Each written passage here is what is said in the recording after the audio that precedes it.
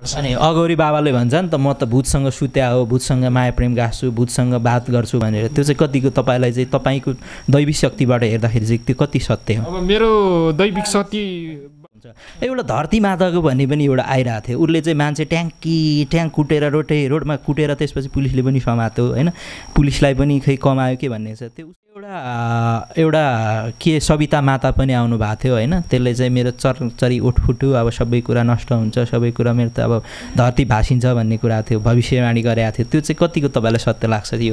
त्यो चाहिँ ओठ फुट्यो भन्न, अनि त्यसपछि कहिलेकाहीँ गल्छ, हातहरू गल्छ, हात ज्यानहरू गलेर ल्याउँछ, जसक्क छोपेर ल्याएपछि एक ठाउँबाट उठ्न मन लाग्दैन भन्छ तपाईँलाई। कार्यक्रममा स्वागत छ।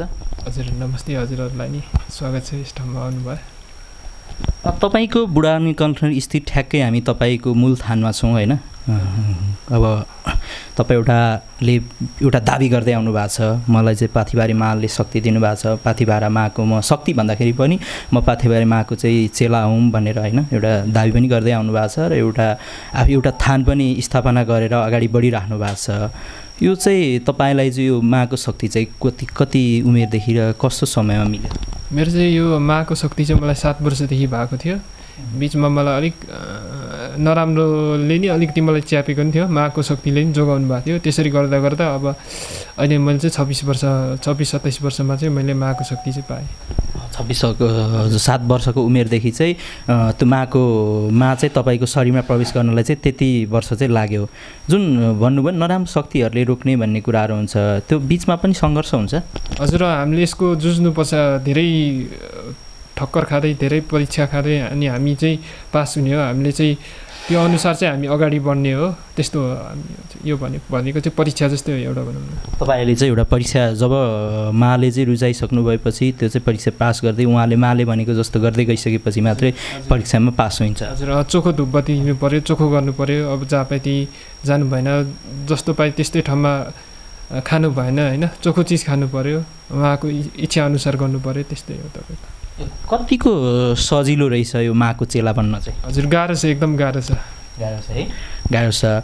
जस्तै यो हुन्छ नि एउटा स्पिरिचुअल पावर हो होइन, यो एउटा विज्ञानले पनि भूतप्रेत हुन्छ भन्ने कुरा चाहिँ केही पुष्टि गरेको छ होइन पछिल्लो समयमा। पहिला चाहिँ भूतप्रेत भन्ने हुँदैन भन्ने कुरा गरेको थियो, पछिल्लो अवस्थामा चाहिँ विज्ञान पनि लागिपरेको छ यो भूतप्रेत र जुन यो तपाईँहरूले गर्दै आउनुभएको होइन स्पिरिचुअल पावरको विषयमा रिसर्च भइरहेछ नासामा होइन, कुनै दिन रिजल्ट आउला।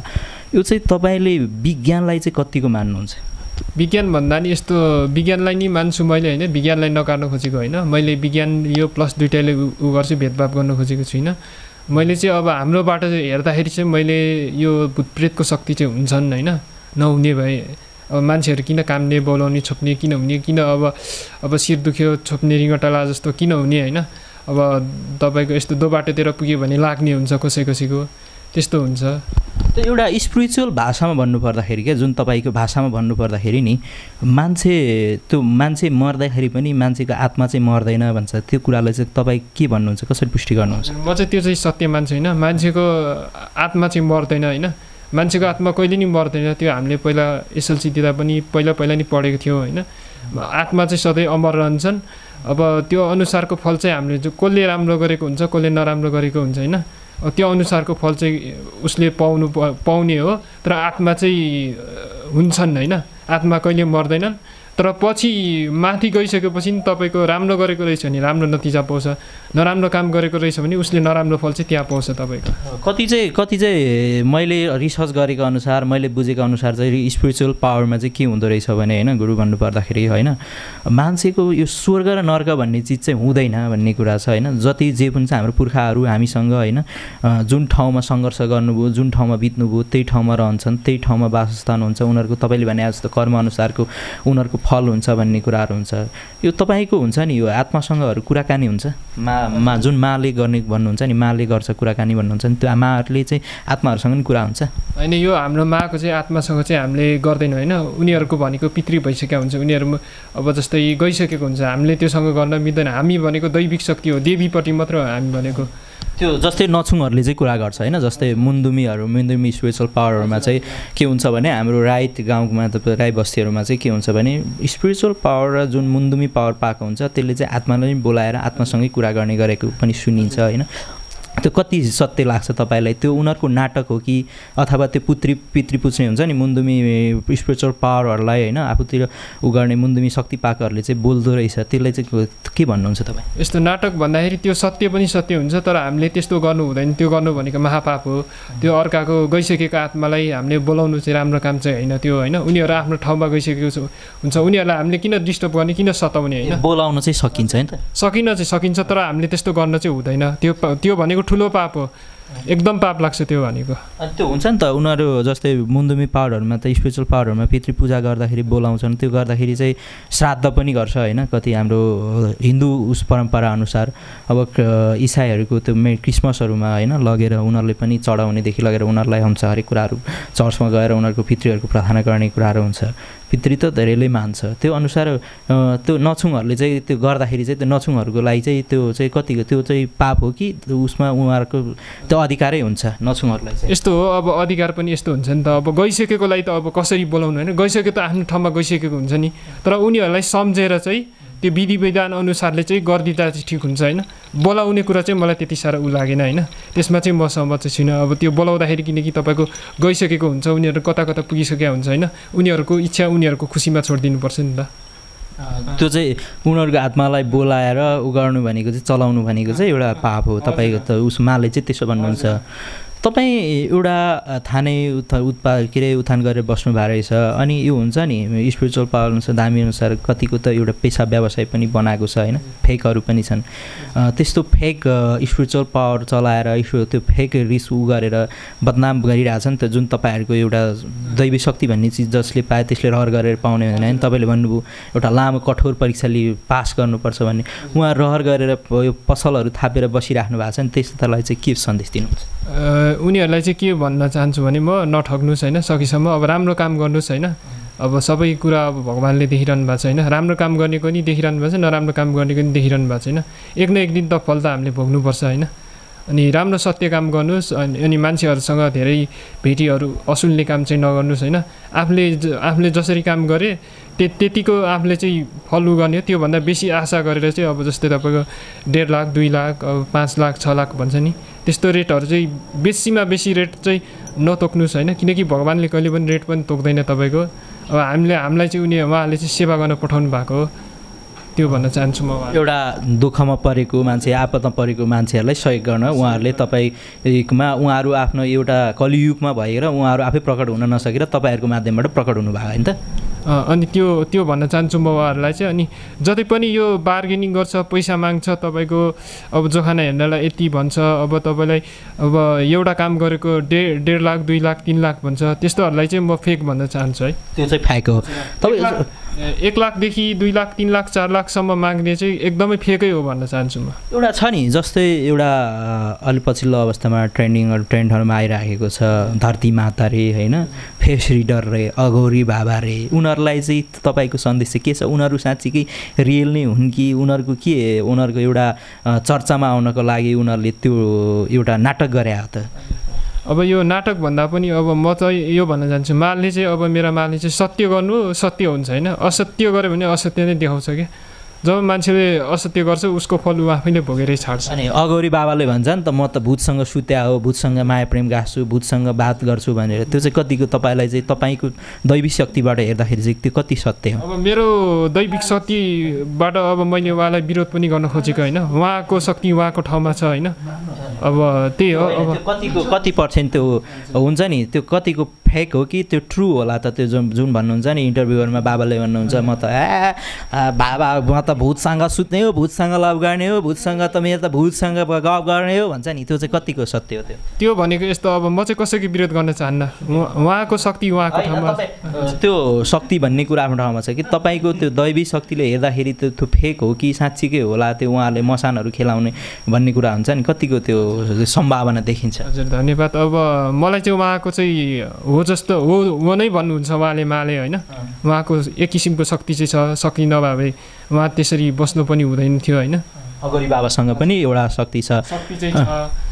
तर अब त्यो शक्तिलाई उहाँले कसरी प्रयोग गर्ने, सत्य हो कि असत्य होइन, त्यसलाई चाहिँ कसरी प्रयोग गर्ने भन्ने कुरा चाहिँ उसमा भर पर्छ होइन। उसले चाहिँ सत्यको रूपमा प्रयोग गर्यो भने उसको राम्रो हुन्छ, असत्यको रूपमा प्रयोग गर्यो भने उसले नराम्रो। जस्तै उहाँले अब नचाहेको मान्छेलाई अब दुःख दिने, तपाईँको अब खेलाउने, अब मन्त्र सन्त्र हान्छु भन्ने होइन, रिस उठेको मान्छेलाई त्यस्तो गर्ने, त्यो चाहिँ महापाप हो। म चाहिँ त्यही भन्छु। कालीमाले भस्म गर्छ भनेर मेरो 10,000 त्यो कसले दियो भनेर उफ्रिन्छ त्यो चाहिँ म मान्दिनँ होइन।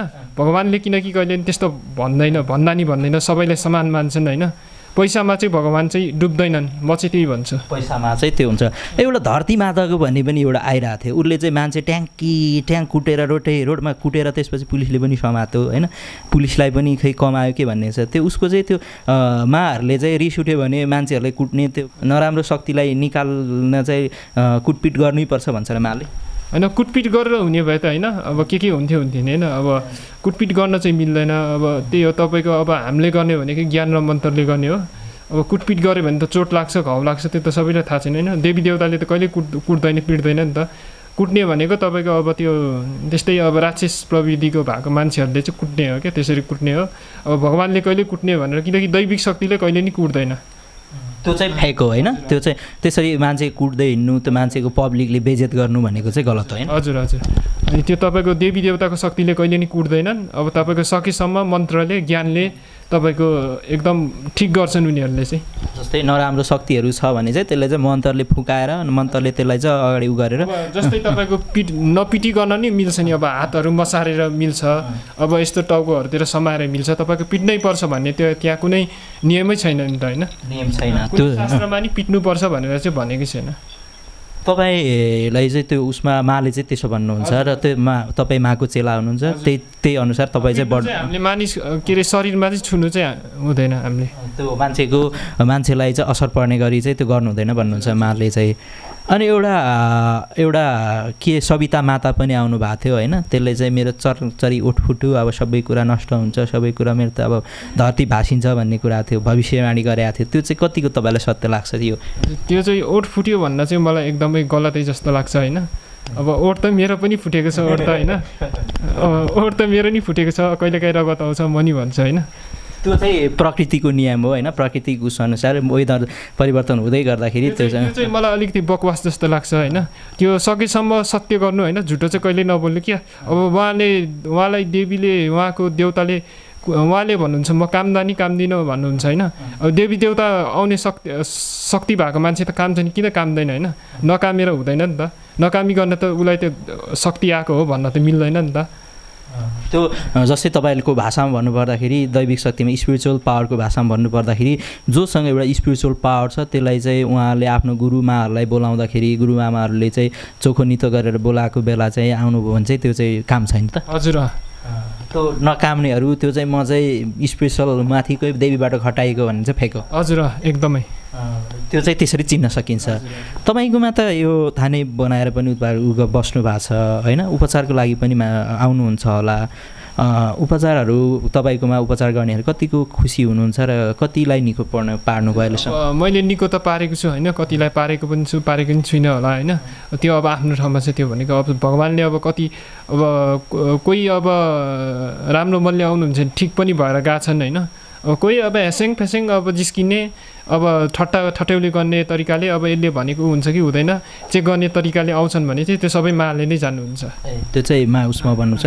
तपाईँले भने जस्तो कति चाहिँ एउटा प्रथा पनि छ क्या, स्पिरिचुअल पावरहरूको भएको मान्छेहरूले, धामीहरूले चाहिँ म निको पारिहाल्छु, त्यो हस्पिटल नजा भनेर कब्जा गरेर राख्ने जस्तोहरू पनि छ। त्यो चाहिँ तपाईँकोमा चाहिँ कस्तो रिकमेन्डेड गर्नुहुन्छ? तपाईँको जस्तै कुनै शक्तिहरू लागेको छ भने तपाईँले देखिहाल्नुहुन्छ होइन, ऊ तपाईँले गर्न सक्ने तपाईँको मन्त्रहरू फुकाइदिनुहुन्छ र त्यस्तो अरू कुनै बाहिर तपाईँले भने जस्तो विज्ञानलाई पनि मान्नुपर्छ र यसलाई पनि मान्नुपर्छ भन्ने सक्नु भएको छ। त्यस्तो कुनै गाह्रो कुराहरू भएको छ भने चाहिँ तपाईँ चाहिँ उयो गर्नुहुन्छ होइन, त्यो हस्पिटलतिर विज्ञानतिर पनि रिकमेन्डेड गर्नुहुन्छ होइन? हजुर।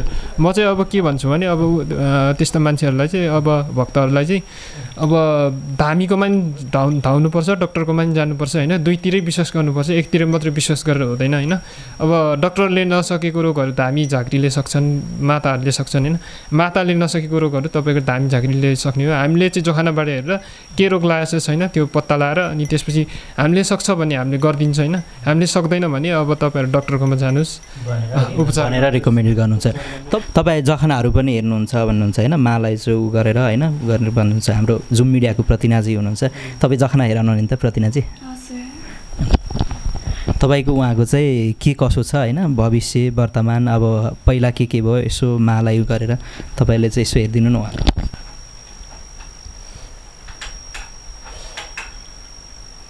पहिलादेखि तपाईँको अलिक राम्रै छ भन्छ, त्यति साह्रो नराम्रो छैन।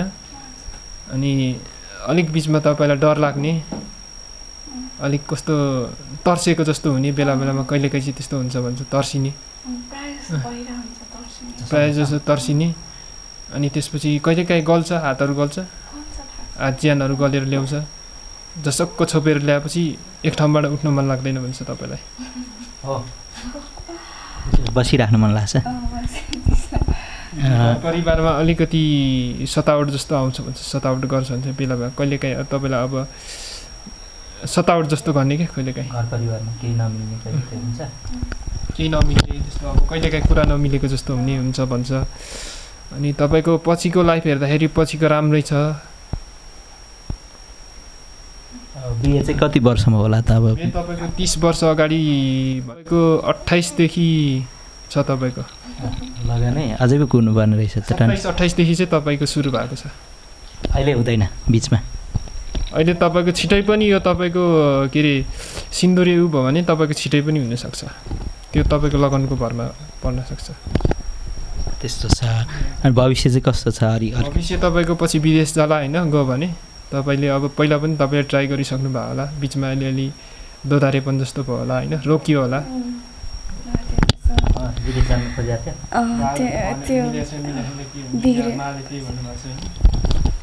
अनि कति कामहरू गर्नुहुन्छ बिचमा अड्किन्छ कामहरू, जस्तै कामहरू दिगो नहुने नि त, एउटा यो उ गऱ्यो सुरु गऱ्यो फेरि अड्किने। एउटा काममा हात हाल्नु भयो भने राम्रो छ, जस्तो यही काममा उ गर्नुभयो दुईवटा काम तपाईँलाई फाप्दैन भन्छ होइन, सिङ्गल काम गर्नु पऱ्यो, जे गरे पनि त्यसमा गर्नु पऱ्यो। पेसा व्यवसायमा ठिक ठिकै, उहाँको अलिक हातमा धन चाहिँ बस्दैन भन्छ। बस्दैन त्यो। अनि मलाई यस्तो पनि भन्छ कि मलाई चाहिँ आफ्नो कास्टकोसँग चाहिँ तिम्रो बिहे त्यस्तो टिक्दैन भन्छ कि धेरै जसोले चाहिँ। अनि तपाईँको एउटा कास्ट देखेको छैन, तपाईँको अर्को छुट्टै कास्ट हुनसक्छ भयो भने होइन, इन्टरकास्टै हुनसक्छ, अलिकति तपाईँको ढिलै हुनसक्छ, आफूले मनले खाएकोसँग अलिक हुन नसक्ने खालको हुन्छ। भविष्य त राम्रै छ, भविष्य ठिक छ, सोचेको इच्छा गरेको आँटेको कुराहरू पुग्छ तपाईँको।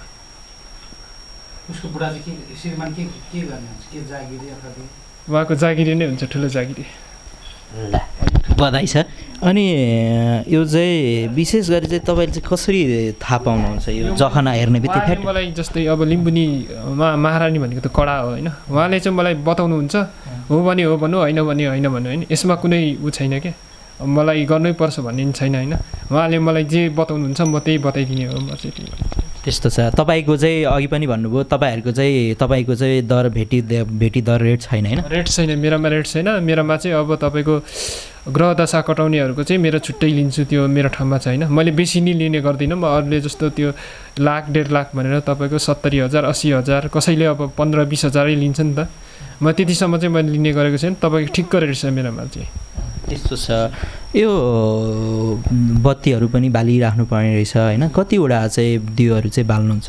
यो तपाईँको यो 9वटा हो होइन, 9वटा, छेउमा 5वटा या 3टा, अनि यतापट्टि 2टा छ। त्यसको अर्थ चाहिँ के छ? 9वटा 5वटा 3टा नै? तपाईँको 9वटा भनेको यो युमा भयो होइन, यो युमा यो थेबा भयो होइन, यी 9वटामा युमा माथि चाहिँ टपमा चाहिँ बुढी बजू महारानी बस्नुहुन्छ, उतापट्टि बुढी बजू बस्नुहुन्छ।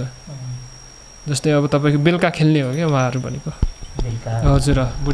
तपाईँ चाहिँ दिनमा चाहिँ कति घन्टा चाहिँ ध्यानमा बस्नुहुन्छ बिहान बेलुका? दिनमा त अब बिहान नुहाइधुवाइ गर्छु, पूजापाठ गर्छु, बिहान 3 बजे नै उठ्छु, अनि त्यसपछि अब यो पानी अब माझ्ने सफा गर्ने सबै गर्छु, त्यसपछि म पूजा गर्न थाल्छु नुहाएर। त्यसपछि पूजा गर्न थाल्नुहुन्छ र तपाईँ कति घन्टा ध्यानमा बस्नुहुन्छ? म ध्यानमा त बसिरहन्छु प्रायः जसो म ध्यानमा कोही बेला म आफ्नो काम हुन्छ यहाँ त्यतिखेर चाहिँ म अब यसो देवतालाई अक्षता चढाएर गर्छु त्यसपछि त ध्यानमै हुन्छ। तपाईँको टोटली समय चाहिँ ध्यानमै बित्छ। तपाईँ जस्तै यो हाम्रो स्पिरिचुअल पावर प्राप्त गरेको मान्छेहरू चाहिँ होइन पब्लिकहरूमा त्यो कति शक्तिहरू हुन्छ अरे त्यस्तो पब्लिक बसहरू नचढ्ने होइन पब्लिकहरू भिडभाडमा जान हुँदैन के हुन्छ सबै कुराहरू भन्ने कुराहरू छ। तपाईँ चाहिँ कसरी यात्रा गर्दा चाहिँ कुन ढङ्गले यात्रा गर्नुहुन्छ? हजुर म चाहिँ अब गाह्रो हुन्छ होइन अब गाह्रो भएर के गर्नु होइन अब त्यही त अब हुनेलाई त अब गाडी नै हुन्छ नि नहुनेलाई अब हुँदैन। अब मेरो चाहिँ एउटा माउन्टेन बाइक छ साइकल छ म चाहिँ त्यही चढ्छु होइन अब हिँड्दाखेरि अब कोही बेला चाहिँ अब गाह्रो हुन्छ त्यही भएर पब्लिक गाडीहरू चाहिँ प्रयोग गर्नुहुन्न होइन? म गर्दिनँ कोही बेला गर्छु त्यही पनि अब मलाई गाह्रो भएपछि मैले अहिले गर्ने गरेको छैन। त्यही भएर अहिले चाहिँ साइकल लिएर साइकलमा यात्रा गर्नुहुन्छ। अनि पाथिभारा माको तपाईँ एउटा चेला हुनुहुन्छ होइन अनि पाथिभारा दर्शन नै गर्न चाहिँ कतिचोटि पुग्नु भएको छ? म पोहोर साल पुगेँ तपाईँको अब फेरि पनि जान्छु होला म पछि गयो भने होइन तर भनि चाहिँ हाल्नु हुँदैन अलिक पछि चाहिँ म दसैँको टाइममा चाहिँ उ गर्छु अर्कोचोटिको दसैँमा चाहिँ माको थानमा पुग्ने कुरो छ। चाहिँ म यतैतिरकै पाथिभारा लुपुतिरकै पाथिभारातिर हुन्छ होला सायद त्यस्तो गर्नुहुन्छ। अनि यो छ नि तपाईँको 7 वर्षको उमेरदेखि प्राप्त गर्ने यो ज्ञान भन्नुभयो सुरुमा यो ज्ञान प्राप्त गर्दा चाहिँ कसरी थाहा पाउनुभयो? सुरुमा त यस्तो हुने अब म स्कुल पढ्दै थिएँ बिरामी हुने अब तपाईँको रिङ्गटा लाग्ने ढल्ने त्यस्तो हुन्थ्यो अब एक्जाम दिँदा पनि एकदम अब गाह्रो हुने त्यस्तो भएको थियो। अनि सपनामा पनि देख्नुभयो कि अथवा? सपनामा देखेँ अब त्यस्तै हो। मैले एउटा तपाईँको योभन्दा अगाडि एउटा इन्टरभ्यू देखाएको थिएँ कि हेडलाइन्समै देखाएको थिएँ त उसमा चाहिँ तपाईँलाई चाहिँ होइन पाथिभारा माताले चाहिँ होइन तपाईँलाई चाहिँ बाघमा चढाएर पाथिभारा माता पुऱ्यायो भन्ने चाहिँ हेडलाइन्स थियो त्यो फेक हो कि साँच्चीकै त्यो हेडलाइन्स साँच्चीकै सही हो? हजुर सही हो त्यो। तपाईँलाई चाहिँ बाघमा चढेर पाथिभारा मातामा पुग्नु भएको हो? हजुर पुगेकै हो। त्यो चाहिँ कुन समय थियो अथवा रातिको समयमा लानुभयो कि माले तपाईँलाई? उहाँले चाहिँ मलाई त्यस्तै समयमा लानुभयो होइन अब सपनामा तपाईँको उहाँले बोकेर चाहिँ लानुभएको थियो। उसमा तपाईँले लगेर थानमा लगिसकेपछि चाहिँ त्यसपछि चाहिँ तपाईँले पुनः ज्ञान प्राप्त गर्नु? हजुर। हस् त यो हामी कार्यक्रमको अन्त्यतिर पनि छौँ होइन हामीले लगभग धेरै कुराकानीहरू पनि गरिसक्यौँ। हस् त हामी कार्यक्रमको अन्त्यतिर पनि छौँ होइन तपाईँले जुन हामी त मूर्ख छौँ होइन अन्जान छौँ जस्तै हामीले त केही पनि थाहा हुँदैन सम्बन्धी हामीले सुनेको भर कति कुरा देखेको भरमा सोध्ने हो तपाईँले त्यो जिज्ञासाहरूलाई मेटिदिनु भयो तपाईँलाई पनि धन्यवाद। जस्तै होइन अब लास्टमा चाहिँ अघि पनि भनिसक्नुभयो यो भेटी प्रथादेखि लगेर यो रेट तोक्नेदेखि लगेर यो फेक्नेजम यो नकाम्नेदेखि लगेर सबै कुराहरू भनिसक्नु भएको छ। अन्त्यमा केही छ तपाईँलाई जुन तपाईँहरूलाई हेरिराख्नु भएको छ होइन देश विदेशबाट उहाँहरूलाई चाहिँ के सन्देश छ? सम्पूर्ण महानुभावहरूलाई चाहिँ के सन्देश छ भने भक्तहरूलाई चाहिँ अब जो जति बिरामी हुनुहुन्छ अशक्त हुनुहुन्छ हजुरहरूले मलाई सम्पर्क गर्न सक्नुहुन्छ। शारीरिक रूपमा र मानसिक रूपमा जो जति पीडित हुनुहुन्छ जस्तै अब सपना नराम्रो देख्नेदेखि लिएर तपाईँको शिर खाने मुटु खाने हात गोडाहरू खाने जिउ कम्मरहरू दुखी ल्याउने होइन उहाँहरूले चाहिँ फोन गर्नु सक्नुहुन्छ। ग्रह दशा बिग्रेको अब जोखाना हेरिकन तपाईँहरूको सम्पूर्ण कामहरू यहाँ गरिन्छ होइन त्यसको लागि तपाईँले मलाई चाहिँ 9841630090 9840229219मा हजुरहरूले कल गर्न सक्नुहुन्छ। अनि हजुरहरूले चाहिँ अब चेक गर्ने हिसाबले आउनुहुन्छ भन्ने चाहिँ हजुरहरू नआए पनि हुन्छ होइन म त्यो भन्न चाहन्छु। हजुरहरूले चोखो मनले आउनु पऱ्यो पाथिभारा माकोमा हजुर दुःखै पाउनु भएको छ भने अब हेनतेन अब यस्तै अब म पनि शक्ति खेलाउँछु तिमी पनि शक्ति खेलाउने अब चेक गर्नुपर्ने भनेर त्यसरी चाहिँ तपाईँहरू नआउनु होला। अब त्यसको फल तपाईँहरूले पछि आफैले भोग्नुपर्ने हुन्छ किनकि अब मानिसहरू चाहिँ मर्नुपर्छ एक दिन होइन अब त्यो त भगवान्ले सबै देख्नुहुन्छ। अब म चाहिँ त्यही भन्न चाहन्छु सबैले अब हजुरहरूले कल गर्न सक्नुहुन्छ यो नम्बरमा कल गरेर। जस्तै तपाईँको विषयमा छ नि तपाईँ चाहिँ फोनहरूबाट पनि कतिपय त हाम्रो एउटा बाध्यता पनि छ हाम्रो एउटा प्रवासिनुपर्ने विदेश नगई नहुनुपर्ने जस्तै एउटा बाध्यता पनि कति साथीहरू विदेशमा हुनुहुन्छ होइन उहाँहरूले चाहिँ तपाईँलाई कल गरेर फोन मार्फत पनि तपाईँले झारफुक गरिदिनुहुन्छ? हजुर हजुर उहाँहरूलाई जुन माबाट गर्ने उसबाट तपाईँहरूले चाहिँ गरिदिनुहुन्छ? हजुर मैले फोनबाट नि गरिदिन्छु। फोनबाटै जुन तपाईँ उहाँहरूलाई समस्या छ भने तपाईँले अघि दिनुभएको सम्पर्क नम्बरमा कल गरेर तपाईँको चाहिँ त्यो उहाँहरूसँग परामर्श लिन र छलफल गर्न सक्नुहुन्छ? हजुर हजुर। हस् त तपाईँलाई पनि यो हाम्रो होइन तपाईँको अमूल्य समय जुन छ नि होइन एउटा महत्त्वपूर्ण स्पिरिचुअल टाइम पनि हामीलाई दिनुभएकोमा हाम्रो टिमबाट पनि तपाईँलाई विशेष धन्यवाद। हजुर तपाईँहरूलाई पनि धन्यवाद यहाँसम्म दुःख गरेर आइदिनु भयो।